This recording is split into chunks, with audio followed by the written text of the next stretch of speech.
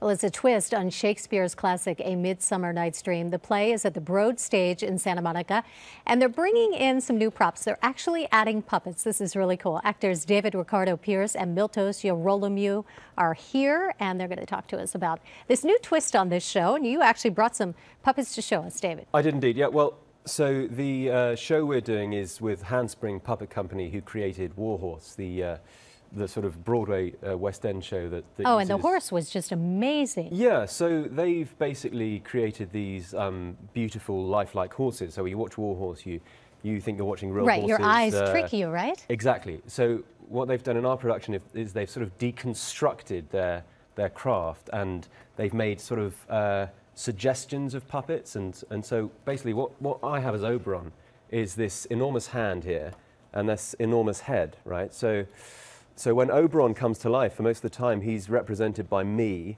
and these puppets. So, and this, I mean, this hand is kind of extraordinary. It sort of opens up and it can point at things, and that's sort of the same sound that you hear in Warhorse when you're watching that production. Yeah. And the actors kind of fade away. Exactly, yeah. So the idea really is that you know, you're watching this puppet and you sort of sketch in the rest of his body. Right. And so in a way, it's sort of a more of a immersive, imaginative experience for the audience, because you really have to, you know, connect with the audience, and the audience have to connect with you, and it's sort of, you know, it sort of demands this crazy, like imaginative sharing. Yeah, yeah. And Miltos, do you have a puppet in the show? I do have a puppet. And have you guys worked with puppets before? Not a lot, actually. No. I mean, my puppet experience has been very limited, but we all went on a bit of a steep learning curve for rehearsing this show. It must have been a real challenge. You have to learn Shakespeare and the cadence and the rhythm of that delivery. Exactly. You have to learn your lines, the music, and then you have to learn how to work with puppets. And we're all on stage for 2.5 hours. You know, we're all on stage, and when we're not being our principal characters, we're being a kind of Greek chorus of puppeteers with planks as well. So it's almost like the set comes to life as well. Yeah, so the puppet, you know, because obviously there's puppets like this chap who, they're sort of fairly beautifully carved, and there's some very beautiful fairy puppets that the Handspring guys have made. But then there's also everything on the set. The set's made of planks of wood, and they come to life. There's Puck is a deconstructed bunraku puppet, which is like a 3-man puppet, just made out of household tools and blowtorches and saws and things. And it keeps transforming all the time. Keeps changing shape, and so it's really like, it's the idea that Tom and the guys had when they created the show was that everything has the potential of life.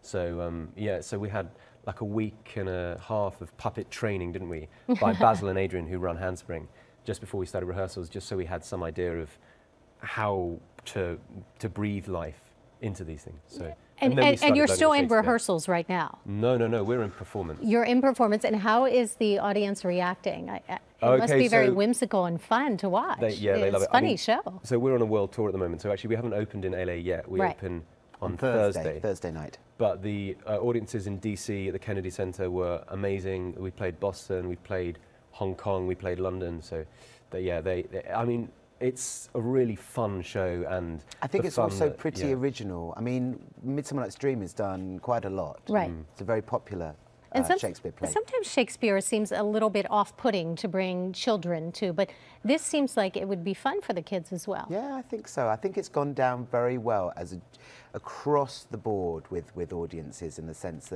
that I think it makes you look at the play in a brand new light as well, because you see things in a way that you haven't really seen in Midsummer Night's Dream. Exactly, and you know, Miltos plays Bottom and transforms into a donkey with an interesting twist, right? Way. Which you can't give away. You can't give away, but it's, you know, it's our secret. But the sort of, I think something about our production is, because it's a play about magic, isn't it, and about dreaming and transformation. And you know, we invite the audience to sort of go on that dream with us. And because we have these extraordinary puppets to play with, the sort of potential for magic is really alive, isn't it, in our production? It sounds like so much fun.